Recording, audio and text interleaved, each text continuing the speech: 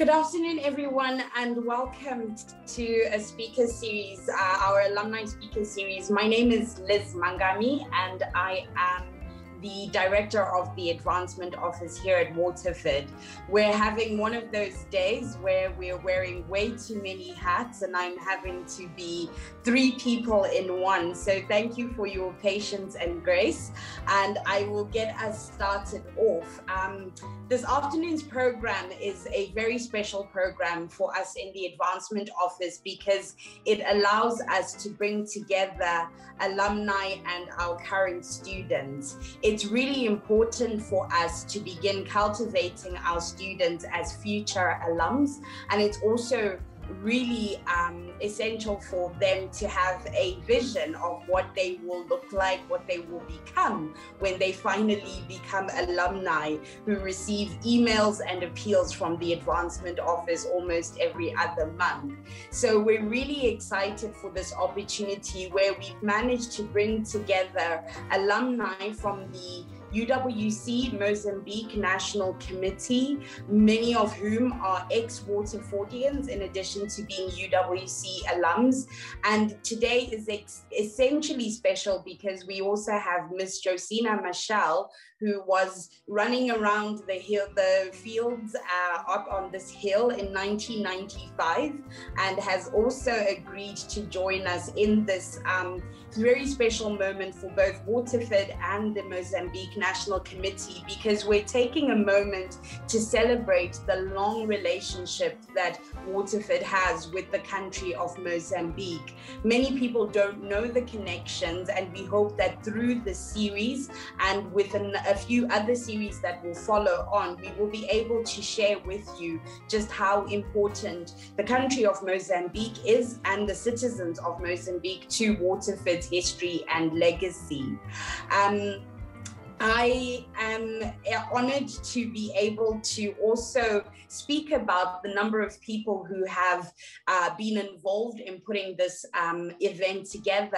And I would like to make mention of our IB2s, who are the heads of Women's Week, and that is Andeswa Memoir, Dejanay Hargis, and Phoebe Awar will be the head of Women's Week, who will be interviewing or dialoguing rather with Miss Machel this afternoon. We decided to put these groups together because, as many of you will remember, March is Women's Month and we are looking to celebrate women, and we thought that Josina would do us the honor of representing all women today, as well as her identity as a Mozambican, as we also honor and celebrate our relationship with Mozambique, and in particular, a scholarship that we have here at Waterford, which was established in honor of Fernando Honwana, who was a Mozambican and one of the head boys at Waterford,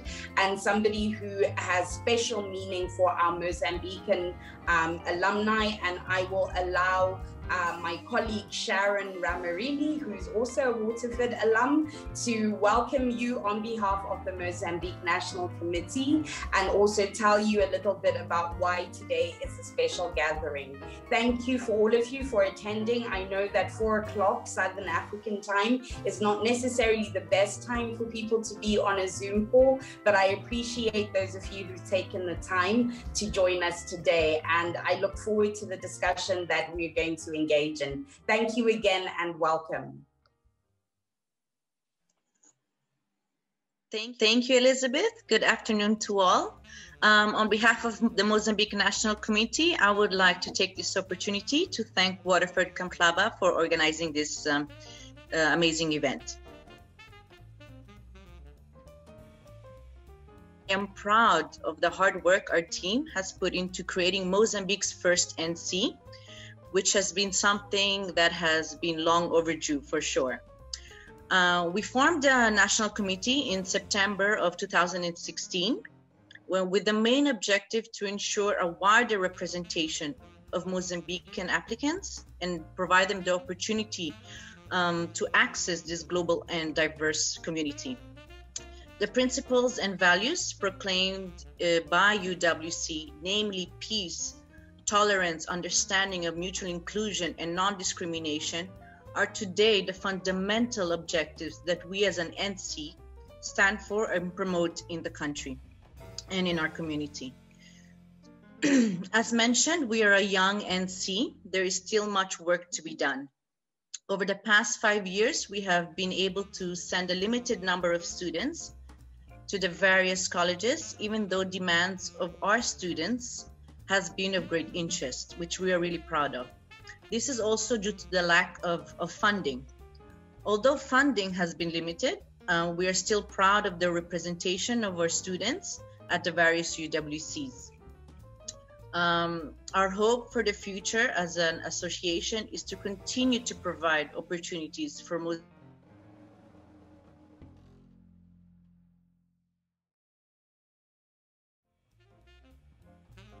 and hopefully be the next change makers for the country.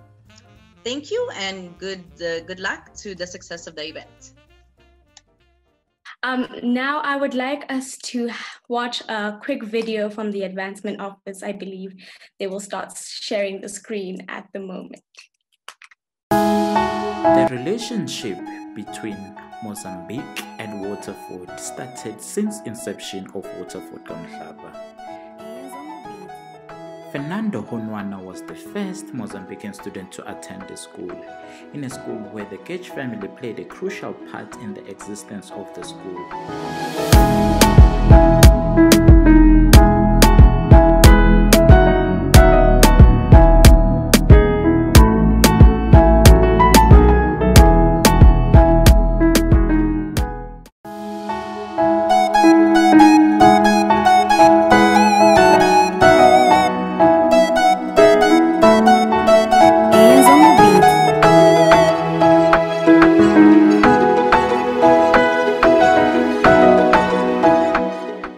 The campus is beautified by renowned poet and painter Malamadana's mural. The Honwana family, on the other hand, continues to inspire students and education in the school.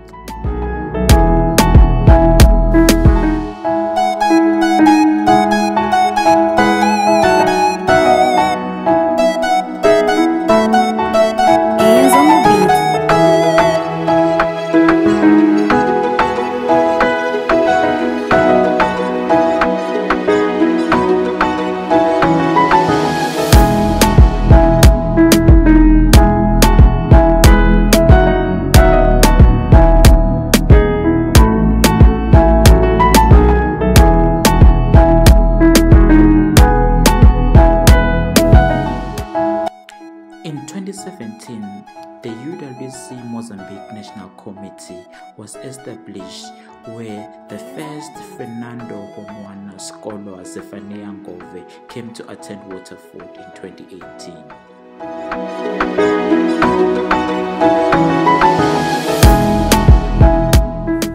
It is just the human identity, which makes so much more humane. And we are not becoming destructive in relationship. If I had time, I could tell you, why do we have so much gender violence?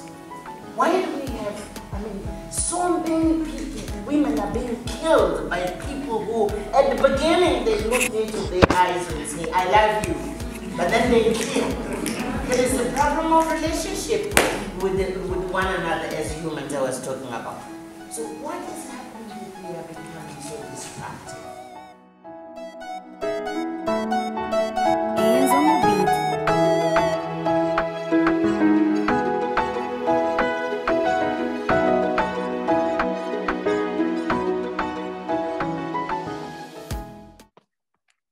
Thank you so much for that amazing video. It was very informative. I would like to introduce Minio Quelas to give us a presentation on the scholarship and its appeal.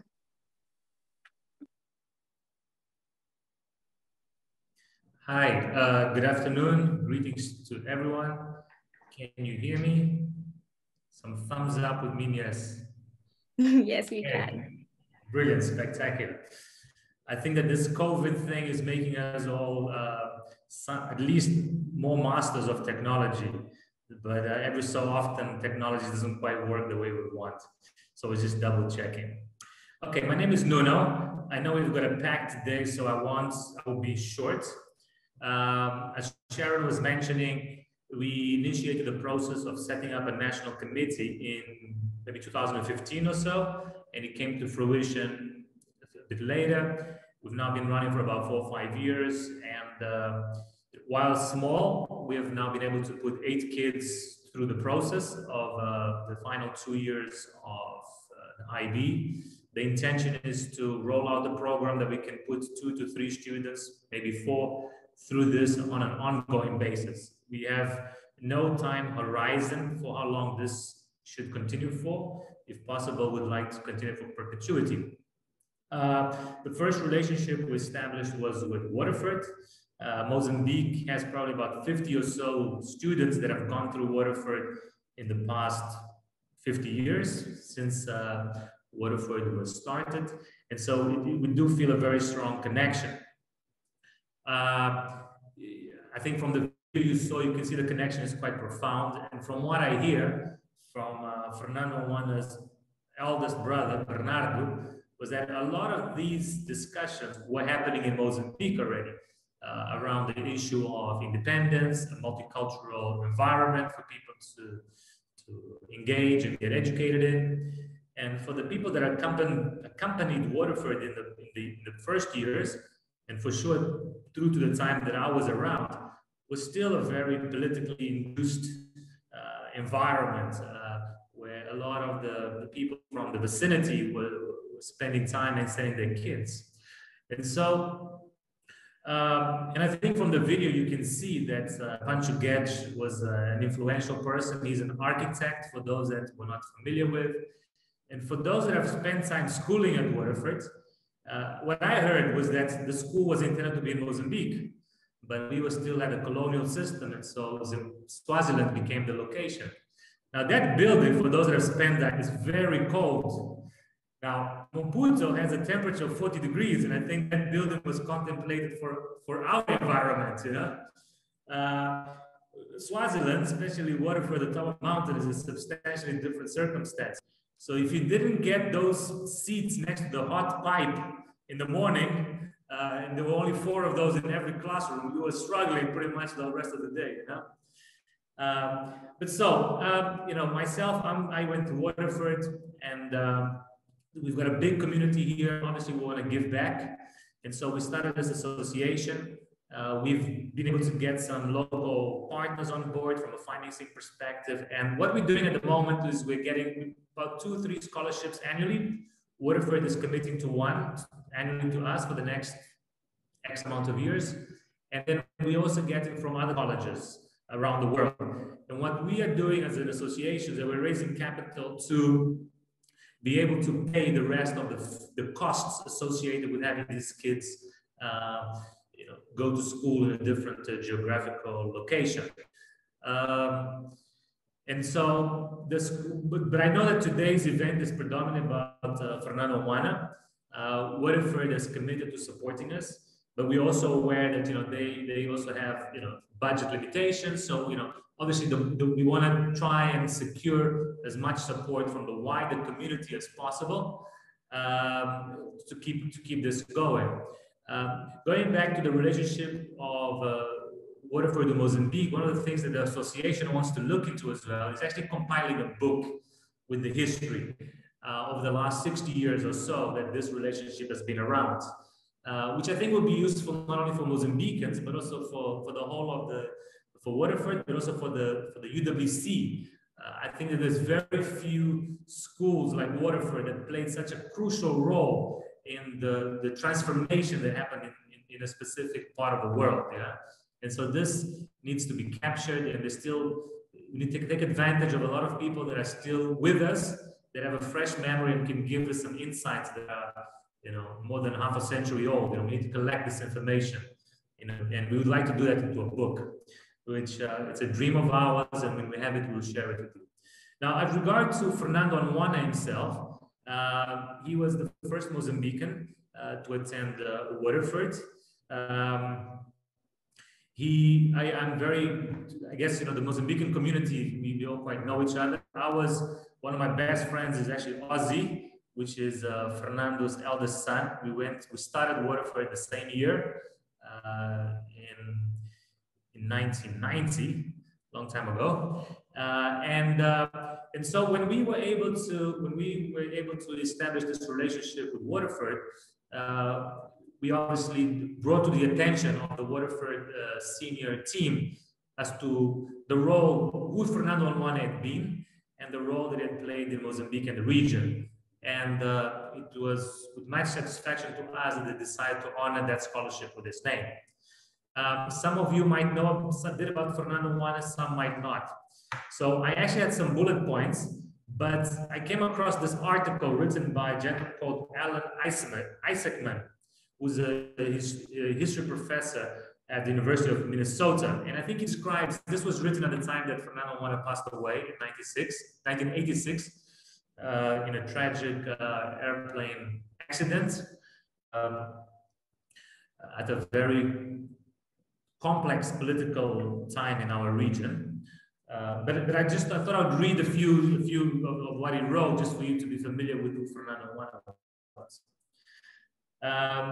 So these are not my words. I'm quoting Alan Isaacman, but I think he puts quite well. At 36, Fernando Nwana had already given so much to his country and had so much more to give. He brought youthful energy, mature judgment, and unfailing loyalty to his position of senior advisor and confidant to Mozambique's late President Machel. A man of enormous intellect, with a probing mind, Fernando was always ready to challenge received wisdom when it did not correspond to the Mozambican reality and Frelimo's socialist agenda. President Josina said it best. He was a brilliant and lucid intellectual and a respected leader loved for his competence and humanism. Frelimo's leaders quickly came to appreciate Fernando's rare combination of critical inquiry and dedication. While still in his 20s, he was sent to represent Mozambique in the Lancaster House negotiations, which resulted in Zimbabwean independence. In addition to his frequent trips to Harare, Fernando went on strategic missions to countries ranging from North Korea to the United States.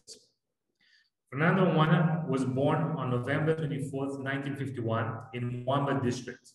He came from a southern Mozambican family that was both fiercely proud of its African identity and deeply committed to breaking the chains of colonial oppression. An outstanding student, he was one of a handful of Africans to receive a higher education. He completed secondary school at Waterford in Swaziland and won a scholarship to York University in England, from which he graduated in 1973.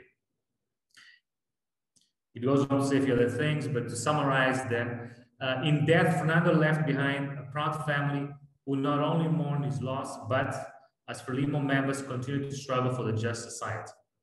Those of us who knew and loved Fernando will miss his radiant smile, witty sense of humor, and penetrating intellect. People such as Fernando are rare indeed. So, having read this, I think that, I myself, I'm Mozambican, just reading it again, it's something that, obviously makes us very proud to have had a person like him, not only as the first Mozambican at Waterford, but also as part of the leadership of our country. And what comes across is Ozzy, his son, is my age, about 42. And the values that Ozzy has, he lost his father when he was 8 years old, are still there. And I think those are values that our institutions like the United World College and Waterford, that instill those in people. Those values are so profound that even they become so intrinsic to you that it's inevitable that you share with everyone across you and the people that you socialize with. And Ozzy, even though he shared so little time with his dad, 30-something years later, is still a person of such. In most of what I'm reading here about Fernando Nwana, I could say the same thing about Ozzy. Yeah, Ozzy then also went to Waterford, and I think this is the society that we hope to be creating, to be replicating, to be increasing. And as we continue on with this conversation, and as we in Mozambique continue this association, we want to try and increase the amount of people that we can put through such a learning academy, not only from an academic point of view, but more than that, from a human perspective, where we can learn to share with each other differences and find common grounds, that we can be human in our decisions. We don't have to use our intellect to win, but to create a more just environment for the rest of the people that don't have the privilege we have. And with those parting words, I think I'd just like to thank everyone and ensure you all that we are on a journey that will continue to hopefully grow and bring more students into our community. Thank you very much. Thank you very, very much. This is just a brief reminder that the chat is still open, and if you have any questions, do make sure that you note them down and save them for later. We will open the floor. And it is my honor and privilege to now hand over to Phoebe, who will continue the rest of the program. Hello, everybody. As introduced, my name is Phoebe Owo. I'm an IB2 student and I'm from Uganda.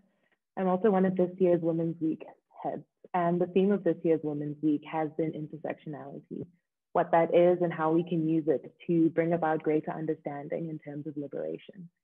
It is my honor and immense privilege to have the opportunity to have this conversation with you, Ms. Machel.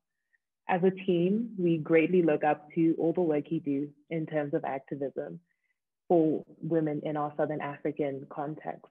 However, we have found ourselves wondering what your experience at Waterford must have looked like. So what was it like going to Waterford as part of the first family? Do you believe that your experience was dramatically different to the average student? Hello, Phoebe. Good afternoon. It's indeed quite interesting to look at you and think about myself around 26 years ago in Waterford, being at the beginning of my youth and having the ability to have such an education, but most importantly, be in a school of such diversity and indeed a small microcosm of the world. I would like to thank Waterford for inviting me to have this conversation today. It is more nerve-wracking than I thought it would be. You know, I tend to engage with quite a number of institutions and leaders around the world, but going back to your school and talking can be quite nerve-wracking. But I'd like to thank for this opportunity. It has made me reflect indeed on what my experience at Waterford has been. And as I was going around and just seeing who is participating here, I think I actually saw Ms. Ramila Patel, who was a teacher at that time. And I'd like to say hello, and it's good to see you today. Starting our conversation, Phoebe, being in Waterford was quite an experience. I was coming out of Mozambique. I had already done 12 years of school. And my mom put me in Waterford so that I could start interacting or get introduced rather to education in English. I had studied in Portuguese throughout. And at the time, I was dreaming of becoming a dancer and a psychologist. I wanted to major in dance psychology because I wanted to engage with young people. At the time, there was quite a rise in drug use in Mozambique. And I thought it would be interesting to offer the possibility of healing through dance, because it does not force you to speak much, but it gets to the root of your pain, of your struggle, and it gets to healing through movement. And so went to Waterford, And after the 2 years, I ended up changing my mind and I went and studied something else. Nunu said it quite well. You know, if you didn't wake up early and you didn't make sure, and you didn't make sure that you were in the warmer parts of the classroom in time, that was it for the day. And it was quite a difference from Maputo, because Maputo is indeed quite warm. But for me, what was really an eye-opener was the diversity. You know, being in an environment where there were children from, young people rather, from China, from Australia, from the US. I made lifelong friends from Ghana and from Kenya, for example, from Angola. And that was really just an amazing eye-opener to what the world is. Understand that after I went to Waterford, I then came to South Africa, to UCT. And South Africa in 1996 was very different from the world, you know, and in terms of diversity was exactly a contrast. And I was so glad that I had experienced Waterford, number one, academically, because it's an excellent institution. But one of the things that marked me was the community service.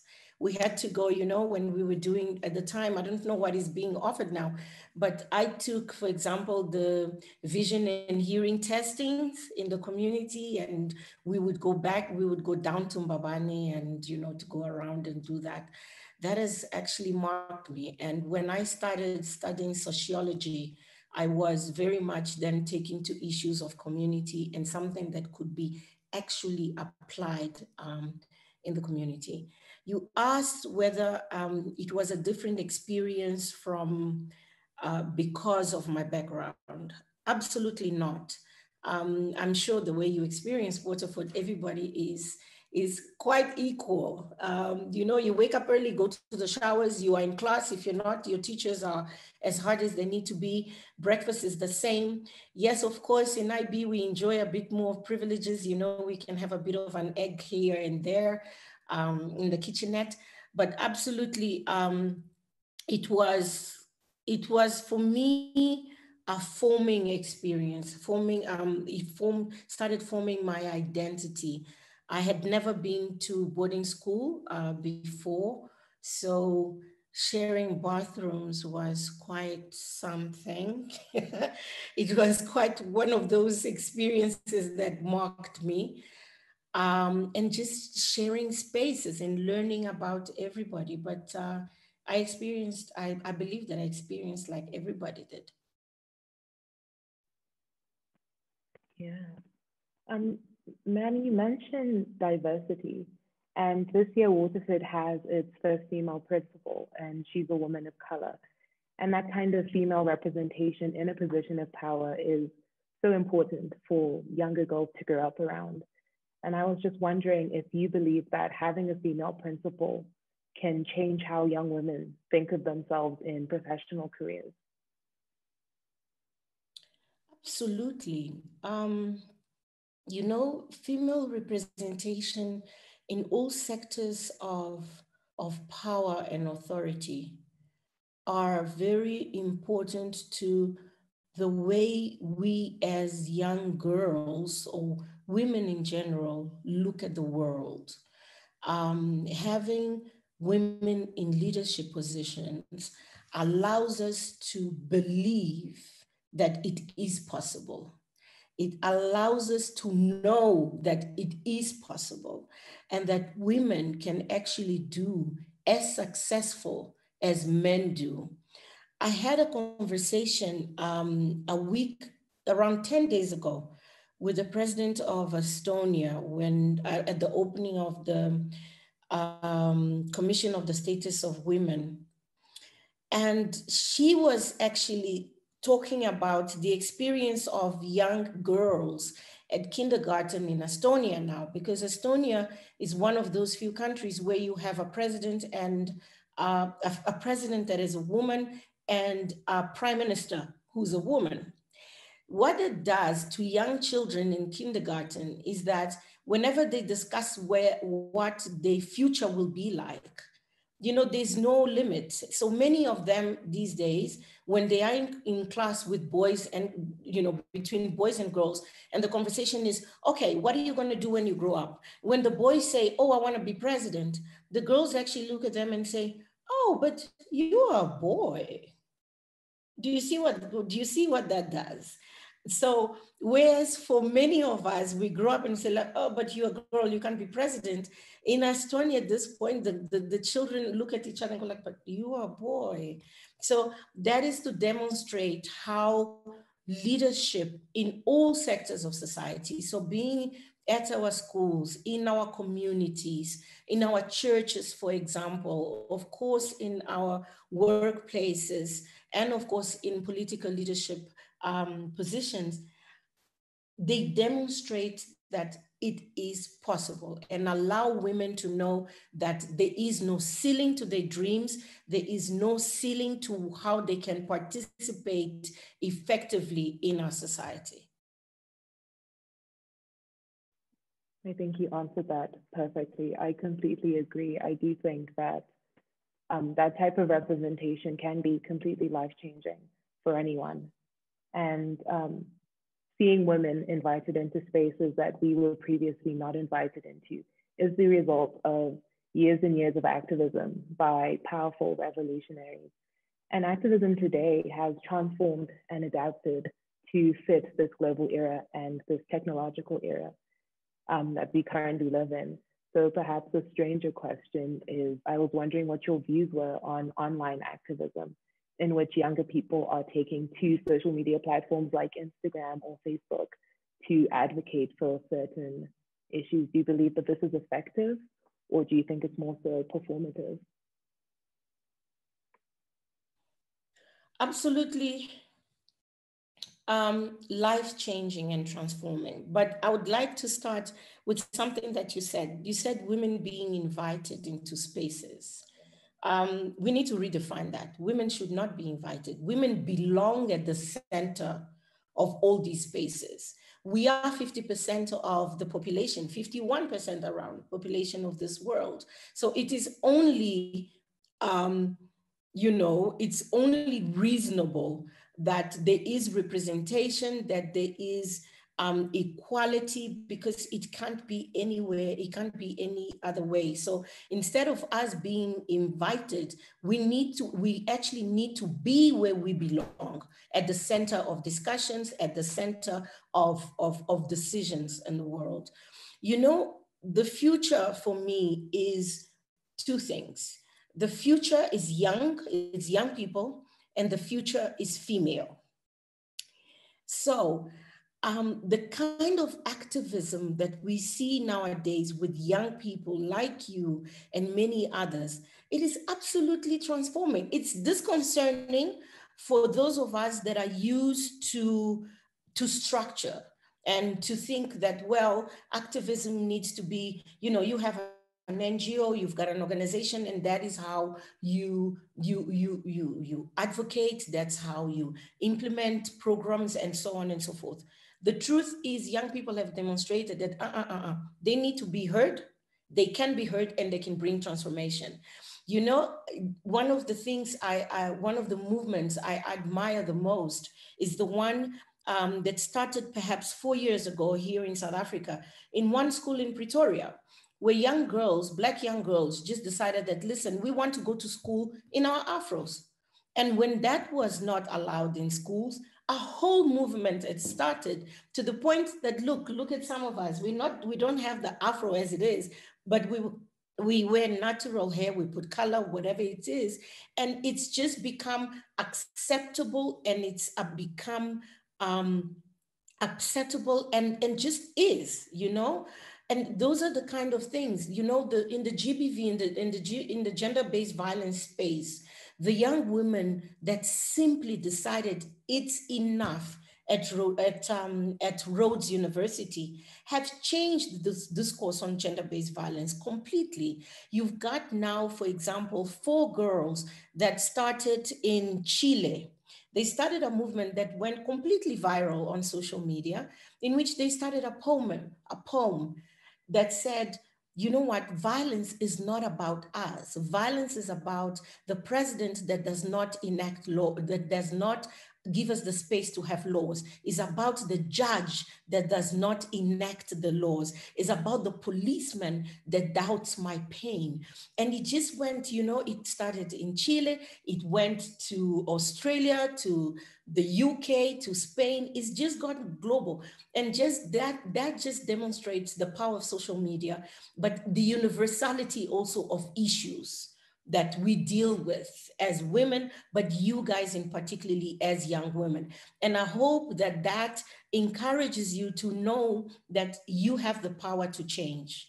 You have the ability where you are right now, Phoebe, you have the ability to say, I stand for something, and I will ensure that my friends and that other people will also stand for what it is that they believe.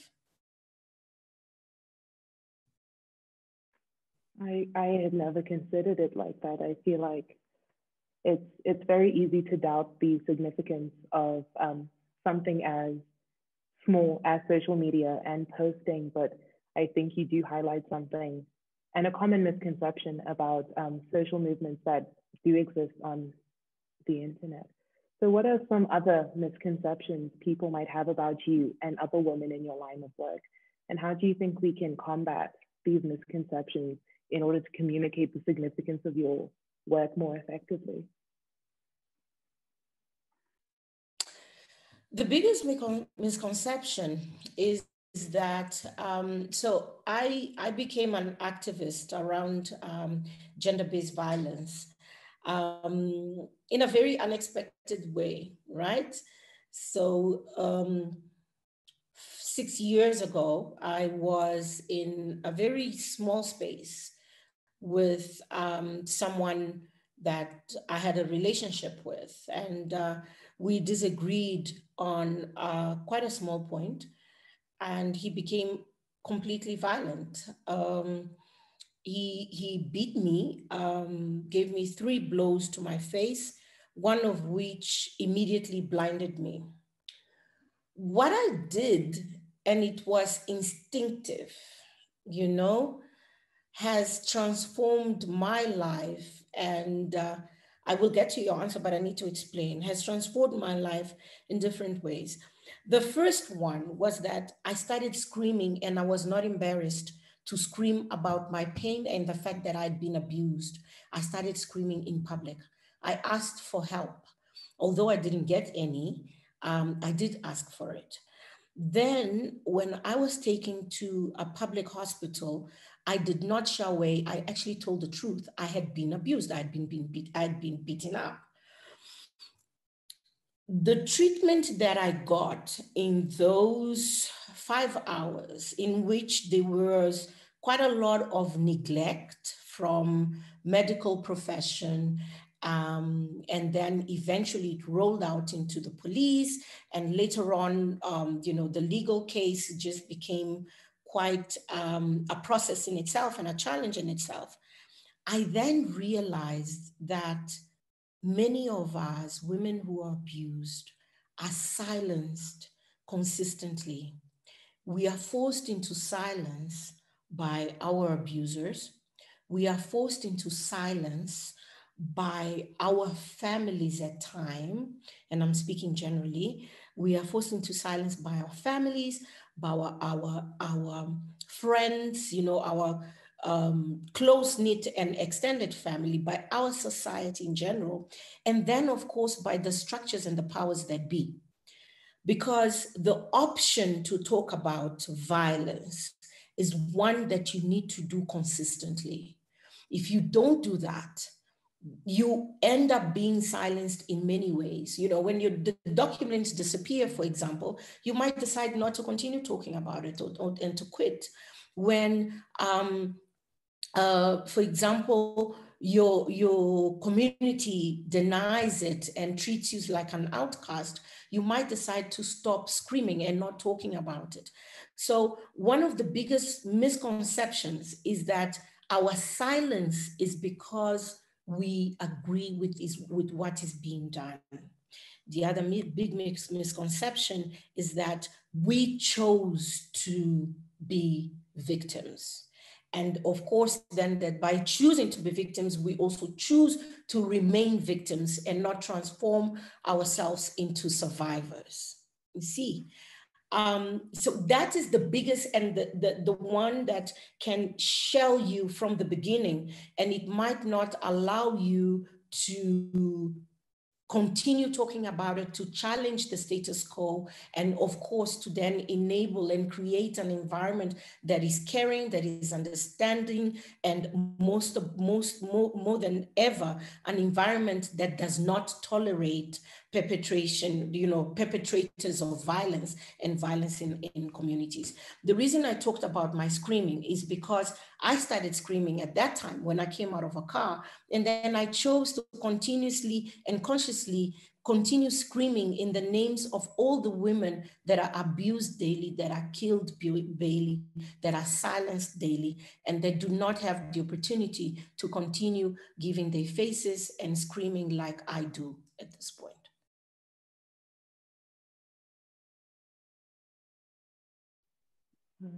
Thank you for sharing that with all of us. That's a deeply personal story, and we are appreciative that you felt comfortable enough to share that experience you had. And on behalf of all the women, you sharing your story is you extending the opportunity for us to also share our stories and continue this fight towards a future that women can live without the fear of violence, whether that be in their familial relationships, the intimate relationships. So thank you for that. Another question I think I would want to ask you is, as a woman of color, you are faced with two systemic avenues of oppression, one being of color and the other being a woman. And Blackness is not a homogenous identity. You're also a Mozambican woman and you're an African woman. And these two things are significant parts of your identity. So I was wondering how you believe that being an African woman has shaped the discourse of your life in terms of your profession, on an international level, a professional level, just in general, being from the continent. In general, and I'm in general, being Black, and for quite some time I was young too. So being young, Black, and a woman brings the intersectionality that we were talking about. Of course, one experiences it in different ways, and depending on which part of the world you are, you experience it more than in others. So, for example, the way I experienced my own Blackness in 1996, between 1996 and 1998 in South Africa, in Cape Town at the time, was quite different, but it forced me to get a consciousness about being Black, being beautiful, being brilliant, being bold, and being allowed to be who I am.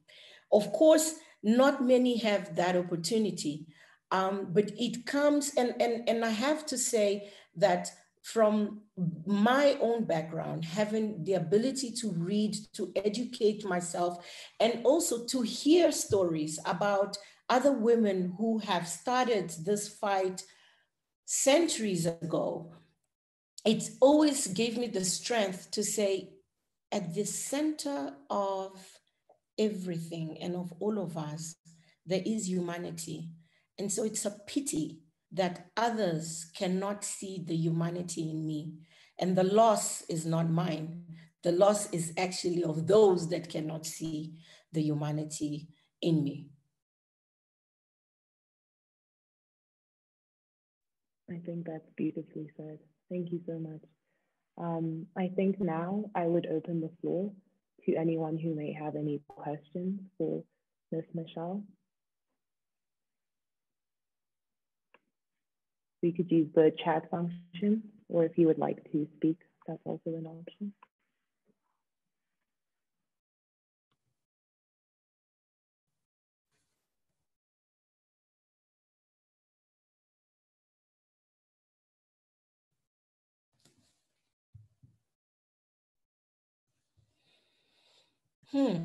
Before the questions come, you've thrown a very interesting question at me. Why didn't you say okay? Oh, okay, no, it's coming. Hi. Sorry. I think it would be very interesting for me as a geography teacher at Waterford and involved in admissions from Mozambique to get a Mozambican perspective on what's happening in northern Mozambique at the moment. There's a lot of will and desire amongst UWC to support refugees and internally displaced people. And I think it would be remiss of us not to talk about what's happening in northern Mozambique. We've talked about violence, we've talked about women's rights, and I think northern Mozambique is a part of the world where these are really critical issues at the moment. So I just wondered whether we could have a Mozambican perspective on what's happening in the north of your country at the moment. Absolutely. You know, a very short way of saying what's happening in Mozambique would be a comparison to what is happening in many parts of Africa as soon as they discover natural resources. The kind of issues that we're facing now in Mozambique have been originated in the fact that there have been oil and gas discoveries. And so, no, I wouldn't call remnants, but what the kind of destabilization that we have seen in Nigeria, we've seen in Libya, we've seen in Iraq even, you know, and what many have actually termed the resource curse, right, is exactly what's happening. You discover the resources, the government is involved in negotiations and to start planning effective development, long-term development, and then different forces descend upon us and this kind of destabilization starts. The humanitarian crisis is huge. We've got millions of people that have been displaced within that area. And the government is trying to find solutions, of course, but it's very difficult to deal with the reality. There are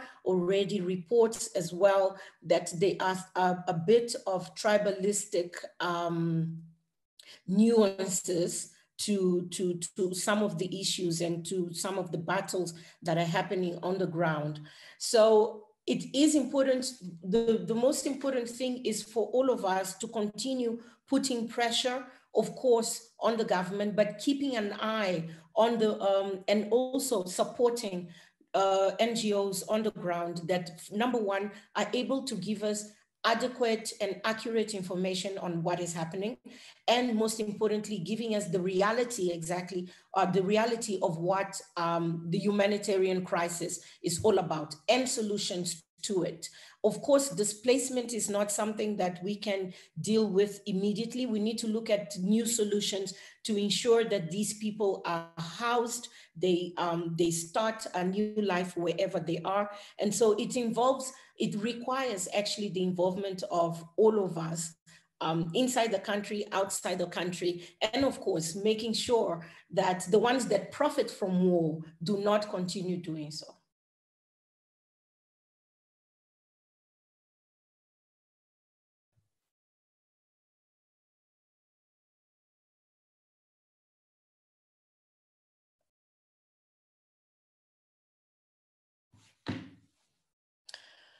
I see a question here from Catherine.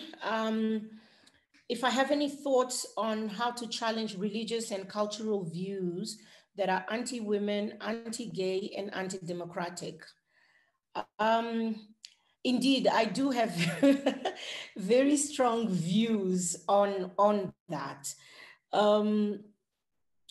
You know, in many contexts in the world, in many contexts and in many continents in the world, a woman's experience is, you know, starts immediately when she's born. And, you know, the moment that you realize it's a girl or it's a boy, it determines exactly how you will be treated for the rest of your life. Whether you are going to have access to education, whether you're not, whether you're going to get married, you know, and whether you have the ability to choose who's going to marry you and when's going to marry you, when you're going to have children, and so on and so forth. And these are, of course, perpetuated by very strong cultural views. And what we need to do, we all need to do, is to start challenging it. Of course, I am not someone that goes against culture. I recognize the impact of culture in shaping us and in giving us our own identity. However, there are elements, there are factors within our culture that need to be challenged. And the way we challenge this is not from an outside view coming in and saying this is wrong, but it has to be in understanding the reason behind, the reason, for example, certain practices have been put in place, and engaging with what I call custodians of culture. And those would be the traditional leaders, the traditional healers, the matrons in our community, you know, those old ladies that perform various rituals and are recognized as decision makers in our communities, and engaging with them and helping them ask the question, say, what do these practices serve? And when we identify that and say, okay, perhaps there are good things, that good values that they perpetuate in identity, but the way they're being done are harming. For example, if we're talking about female genital mutilation, there can be ways of introducing girls to womanhood that do not involve the cut. And it has been shown in different parts of the world that those kind of processes can be done. So of course, we need to challenge, and of course, religion, when it comes to gender-based violence, we've been engaging with religious leaders, and there has been quite a lot of progress lately, and we see them adopting this cause. But, you know, we have to go to the origin. I once said in the United States, and people were quite shocked, I said, you know, the original sin started actually when Adam looks at Eve, and, you know, when God comes and says, Adam, what happened? And Adam looks at Eve and says, she made me do it. You see, and that's where we need to start also interrogating the Bible, the interpretations of the Bible, the roles that have in justifying a number of discriminatory attitudes, behaviors, and practices against women, against gays, and against, you know, fruitful contribution and participation in our community. Thank you for that answer, Ms. Machel. Just to finish up this Q&A section, we have one final question from Mr. Andrew Spruce, who asks, what values and or philosophies did you embrace at Waterford that you hope will continue to guide the school and its community in the future? Sorry, Bajia, can you repeat the question?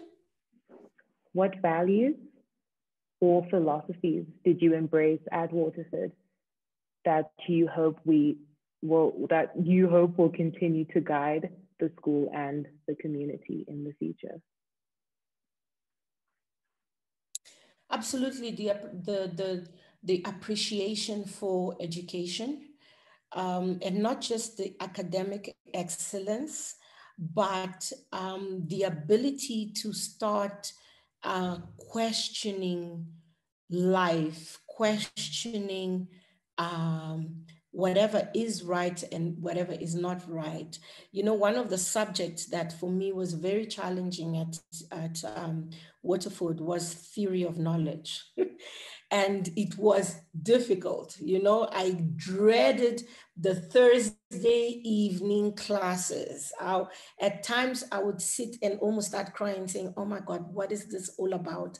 But, you know, it's something that has shaped me in terms of, number one, questioning issues, looking at various hypotheses and various angles to the same question.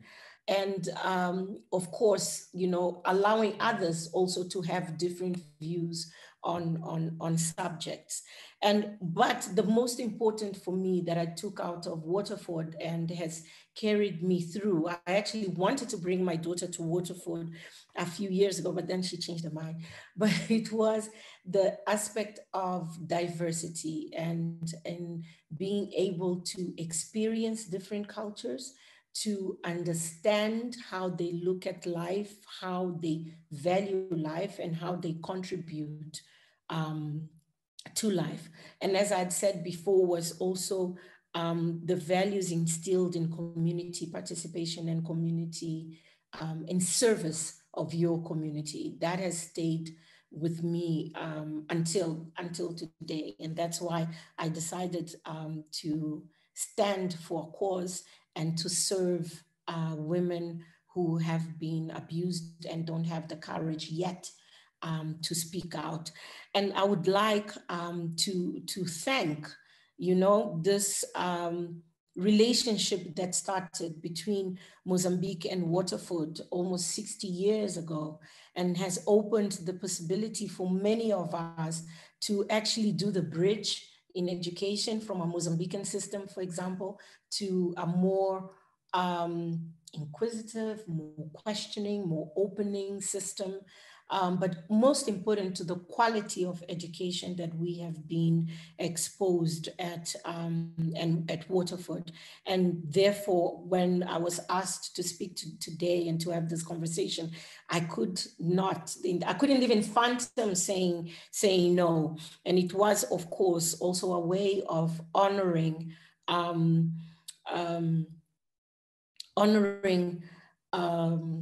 Fernando Wangwana, who for me was an uncle. I used to call him Uncle Fernando Wangwana. I had the privilege of growing up with him. Of course, when he died, I was 10 years old. I became very close to Ozzy and to Deke as well. And so this is a family that has played quite a significant role. Fernando Wangwana was an advisor to President Samora Machel, and I saw and I heard later on also the role that he played, not just in the peace process in Mozambique, in the peace process in the Zimbabwean process, but also there are books that need still to be written in this region. And the books will not be complete if the name of Fernando Wangwana is not there, because he influenced also negotiations with the ANC and the process of independence of South Africa, freedom to South Africa and to Namibia. And so this is a giant that we are honoring today, and that we are ensuring that his name will continue in perpetuity in Waterford, because as far as we know, he was the first Mozambican there, and he opened the avenues for many of us and many others that will come to have access to this unique experience that Waterford Kamhlaba gives us. Thank you so much for taking time out of your day to have this conversation with me, Ms. Machel. And thank you for all the work you do for women internationally and in this context. It's greatly appreciated. So thank you for being here with us today. Phoebe, thank you so much. Really appreciate having the conversation with you. I hope we can continue having the conversation. My email is open and it's allowed to be used. My number as well. I can sense quite a strength in you, and I am sure you're going to become a young leader for us to look into the future. So a lot of strength, and a lot of strength to your friends as well. Thank you so much, Ms. Machel. Now, if I could please introduce our next speaker, Dr. Musimbi Kenyoro, who's going to speak to us about the power of scholarship. Dr. Kenyoro, whenever you're ready.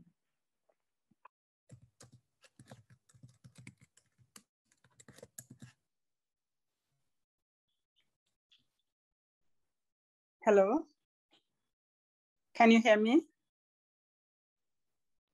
Yes, we can. I didn't hear your introduction. Would you repeat it again, please? I was briefly introducing you and saying you're going to speak to us about the power of scholarships. Thank you very much. First of all, I just want to appreciate your invitation for me to participate, and specifically for having just listened to the previous speaker and yourself introducing the session and asking the questions. Thank you so much. And I so much resonated both with the questions and the answers from Josina. Thank you so much. It's really a privilege to have listened to it. So I want to begin to talk very briefly so we can have some question and answer, which is better. Just from a personal experience, because experience, as we often say in feminist thinking, that when we speak from experience, we speak from a reality that is not questionable. I grew up in a family that was interested in education, but probably we would not have been able to afford as much education as we wanted because of financial reasons. But my parents had a vision, which they shared with all of us, saying, you got to do your best. And if you do your best, there'll be an answer. They didn't know where that answer would come from. But basically, they believed that if there is a possibility for succeeding in working hard, there might be ways in which scholarship here, I'm using it first in the sense of getting somebody to pay for your way to school. Scholarships might come by. And luckily, we grew up at a time when scholarships were available, either from governments or from elsewhere, for students that would be able to make it. So the end part, if I come to the end part of it, is that I was lucky to have been one of the students that got scholarships, a scholarship to go to university, and then a loan from the government to do my undergraduate work.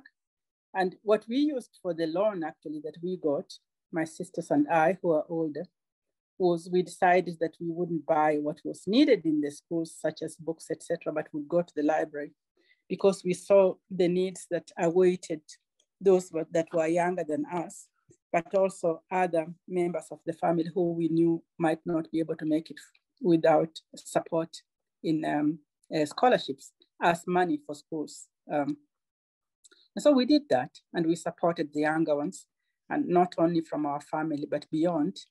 And later on in life, accompanied my mother, who also raised funds to support kids to go to school. Why is this important? I think it's important because when one is gifted with education, that is the one thing that no one can take away from you. And that's where power comes from. Everything that our sister Josina said about getting self-empowerment, being confident in yourself, understanding how we balance between what we are offered in culture, what we are offered in religion, what we are offered in international affairs, what we are offered through even protocols that we get at the United Nations, like an example for protocols of the United Nations is Sustainable Development Goals. To be able to filter through and find one's role that you can play wherever you are, as a teacher, as a student, as an activist, as an administrator, really is backed by having an education. And here, education is more than the alphabet that you learn in school or the numericals that we are offered in schools, in mathematics, etc.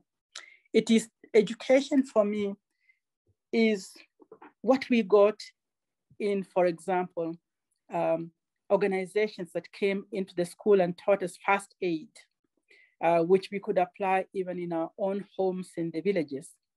What we got by being also members of the mountaineering club, that enabled us, even as young people, to be able to appreciate what we have in our own region in Mount Kenya and Mount Kilimanjaro, and have opportunity to climb those mountains before. For me, that's power, to be able to see a bigger picture. What we got by having extracurricular information on the protection of wildlife, because that had prepared us for what we see today when we see the destruction that is there of the environment and wildlife.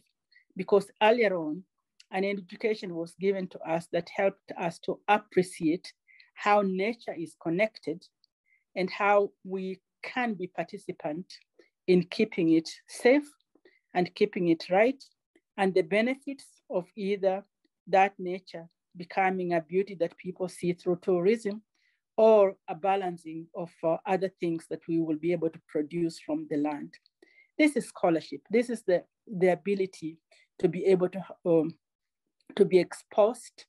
And when that power of scholarship is accompanied by the kind of privileges that we have in UWC schools, for example, meaning able to be learn with others, to learn in a place where you can see what's important to your family, you can see what's important to your own culture, you can see what is important to other people's culture. As we often say at home, is that once you have tested food that is cooked by other mothers, you realize how to value your mom's cooking, but at the same time, how to understand that there are so many mothers, and these mothers can be mothers to all of us. So these are some of the ways in which I see.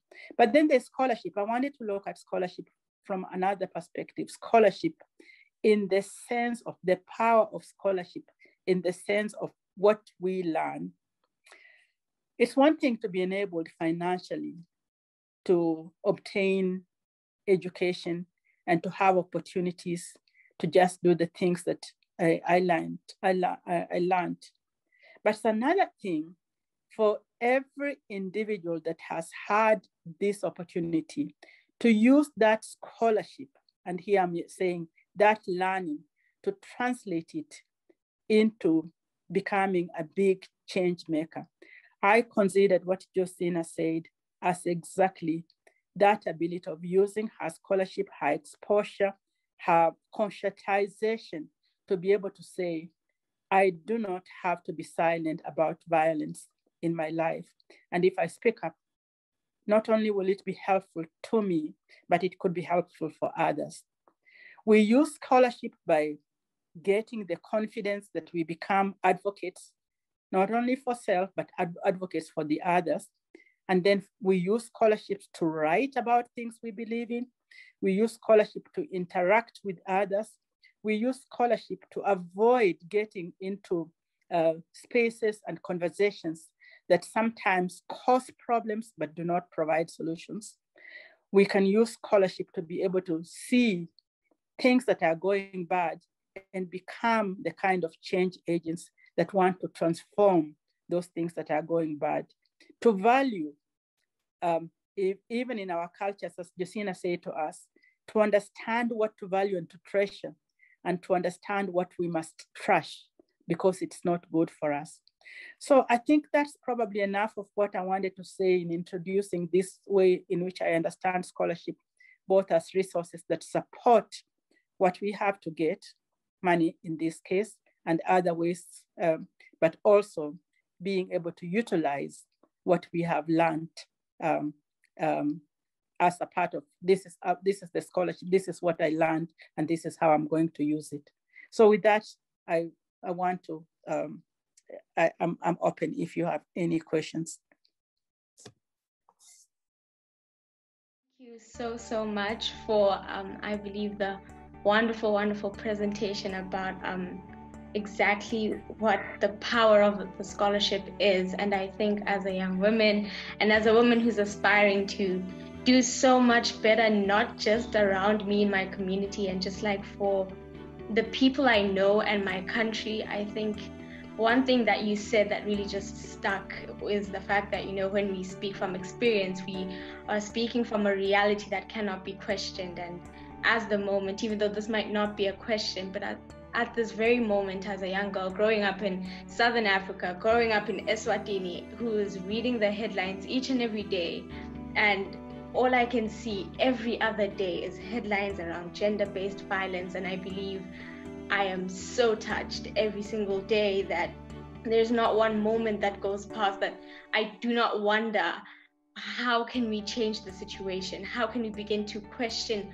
all these things? How do we begin to question religion, culture, tradition here in this place? And I think the first thing to do is to start by declaring gender-based violence as a national emergency, because when you look at the statistics, they're actually scary as a young woman living in Eswatini when you start to see that this thing is so real and it's in my face, and you know, you never want it to be you, but you cannot explain and, you know, escape the fact that it could be someone you know, it could be a sibling, it could be a sister, it could be your friends. And I just think it's one thing that is worthy of mentioning. And just to also thank Josina Michaels, I think what you said really touched me. And as I was listening, all I could think of is how significant it is to see ourselves in positions of power, to see ourselves in positions where we can actually influence and affect change. And, you know, it gives me, and especially many more young women, you know, the ability not just to dream but, you know, to be able to envision and to make it a goal, you know, that I can achieve great things, I can do so much more, I can reach greater heights. And, you know, those milestones that were so unachievable back then, and those milestones that looked so far away are now so close. And all I have to do is just take the gift of education and grab it with both hands. And I think I'm just very, very grateful. And on that note, I would also like to thank and appreciate that today we are graced by so many wonderful people. Firstly, I would like to mention that we are graced with the presence of the Governing Council Chair, Mr. Mark Mills, and the WK governors.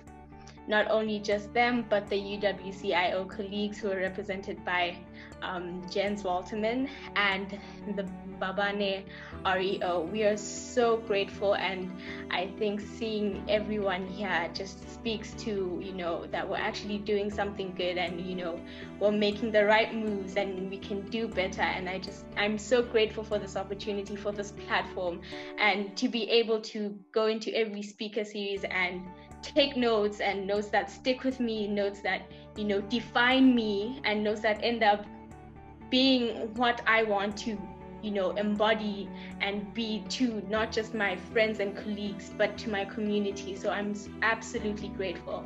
And on that note, I would like to hand over to our wonderful, wonderful principal. I cannot say this enough. It's always an honor to introduce our principal, because first of all, she's a lovely, lovely person, and I find it so amazing. And yeah, I would like to hand over to her. And yes, thank you. Thank you so much. I don't know how to follow that. I don't know how to follow all of you strong, strong women, all of you strong Black women who are in our presence here, young souls, and those not so young. Thank you so much, Josina. Thank you so much, Musimbi. You know, we sometimes look up to those who are, or we do look to those who are older. And now that I am older, I can only look to you all. It's a huge honor for me to have this position in this school, but I also recognize the huge responsibility that I have to all of you, all of the students, all of the people who work here, the housekeepers, the drivers, the cooks, the gardeners, the teachers, people who work in offices. And I have this enormous opportunity to, even at this stage, to be of service. And I I think that being the first female and first Black woman to head the school, one, it's about time, and after 60 years, and two, maybe it's the right time.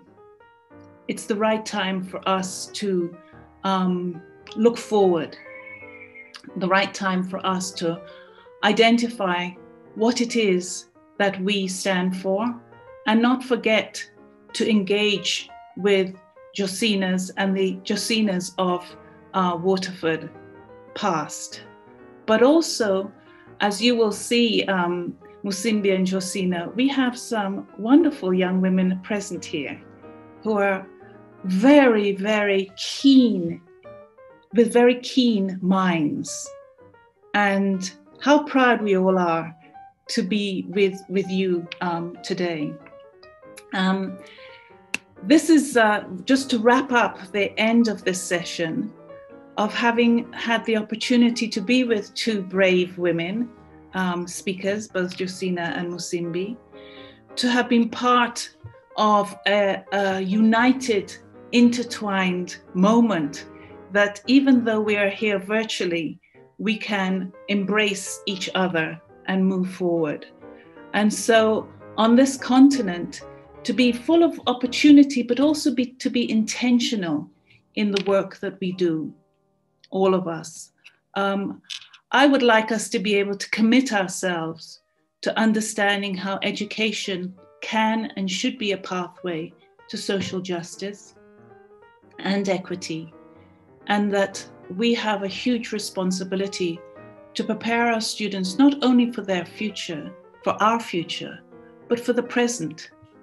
And I thank all the moderators, all the people who worked behind the scenes, the National Committee of Mozambique, the thanks to the technicians, to the Advancement Office, and our deep, deep gratitude to you, Musimbi, and to you, Josina. You are great role models for us all and for me. Thank you very much. Thank you so, so much. Thank you also to everyone who attended. Thank you for the chats and the questions. We thank you that you took time at 4 o'clock and decided to spend the rest of your evening with us, and we appreciate you so much. We also appreciate the Advancement Office, and to be able to have a platform like this to do all these wonderful things. And I think more than anything, as I close and as we close this wonderful speaker series, it's just to say that, we need to do more than just educate, but, as young women and as people, we need to, start questioning, we need to start challenging, and we need to start demanding, all these wonderful things and all these opportunities. And, we need to, take up space and, build tables. And even if we're not building tables, take up space and just, take a seat at the table and run with it. And I think over everything, I'd like to thank my co-moderator, Phoebe. You've been great. You're amazing. And I'm so grateful to be able to share the space with you. And thank you to everyone, to Josina, to Dr. Kanyoro, to Patricia, to every single person who is here. I am absolutely grateful. And on that note, I think this is the time to declare the speaker series sadly over. It's been wonderful. And we are so grateful. Thank you to everyone.